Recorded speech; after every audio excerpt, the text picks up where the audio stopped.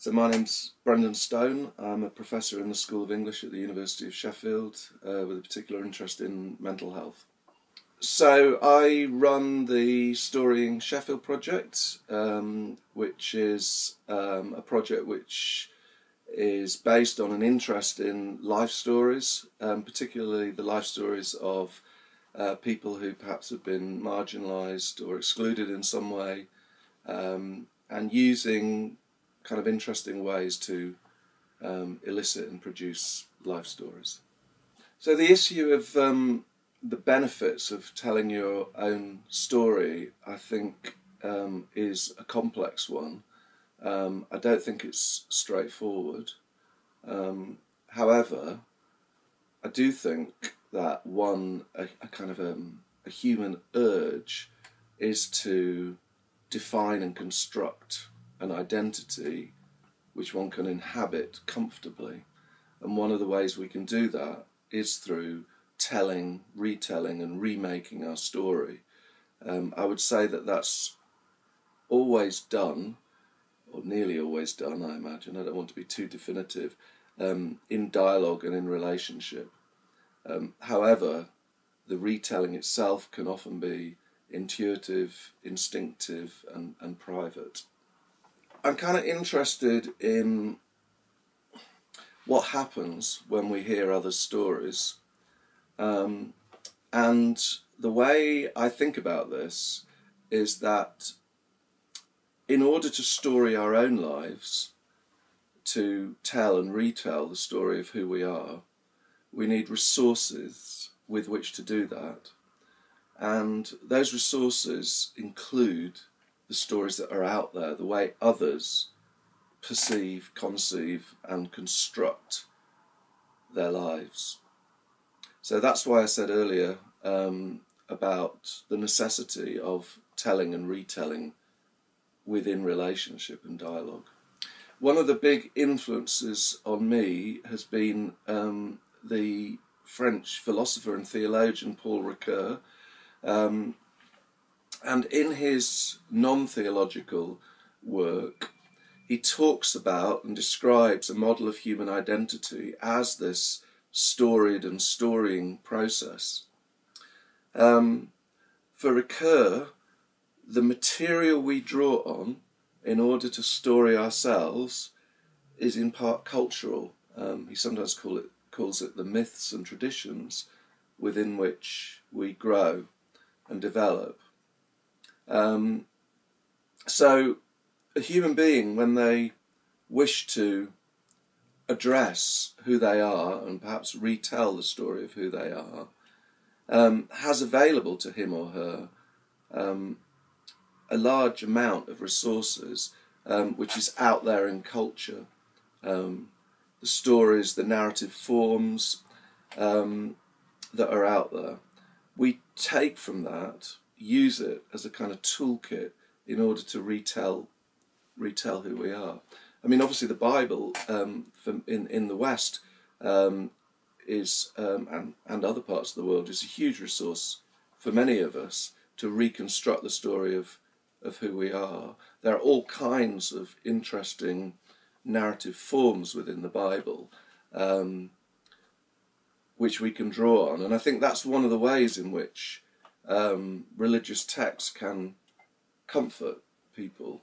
They can find stories within it, or story forms within it, which can fit with their own experience, or they can find a place within those story forms that feels like it aligns with themselves, with their spirit, with who they are. It's interesting because most of my academic career, which is now in its 11th year, has been focused on an interest, preoccupation with stories and identity and being, really. And yet, I would say that I'm not particularly a narrative sort of person.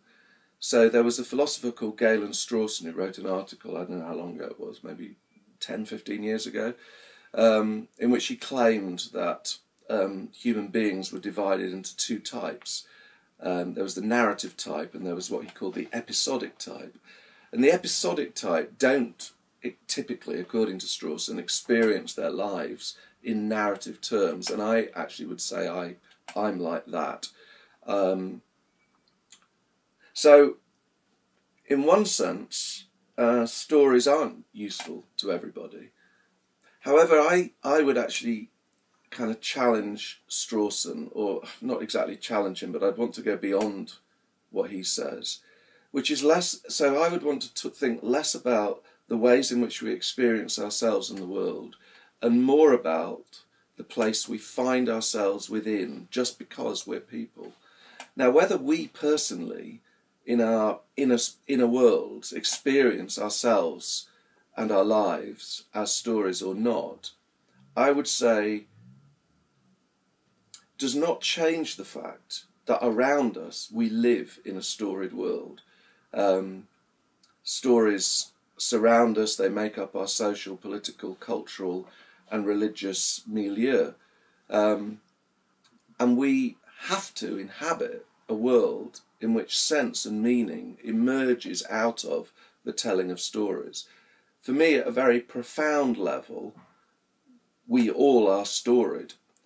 Even if you have significant cognitive impairments, for instance, if your memory is damaged in some way and you're only able to remember things for a very brief period of time, which in and of itself would seem to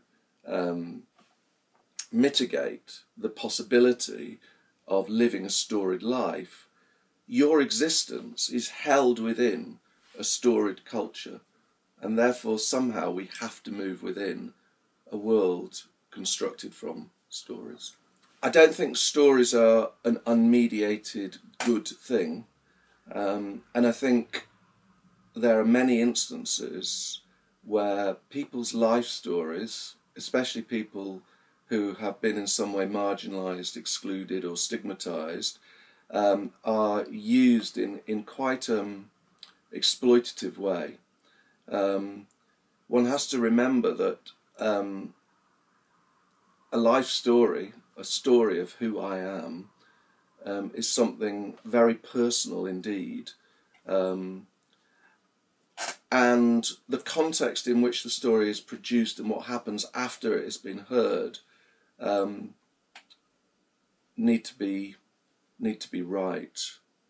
I also think there's a tendency, stories are very everywhere now, and the thing that I'm really interested in is healthcare, social exclusion, and you get loads of story projects in those areas, and sometimes I have the sense that only certain narrative arcs are permissible.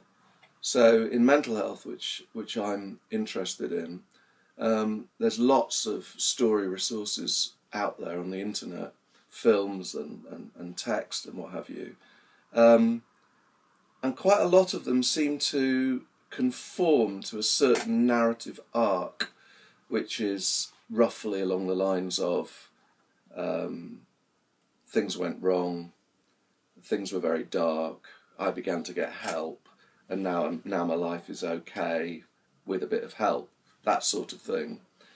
And for some people that's probably true, but for most people I would suggest it's simplistic, and there's a danger if one feels that one's story doesn't conform.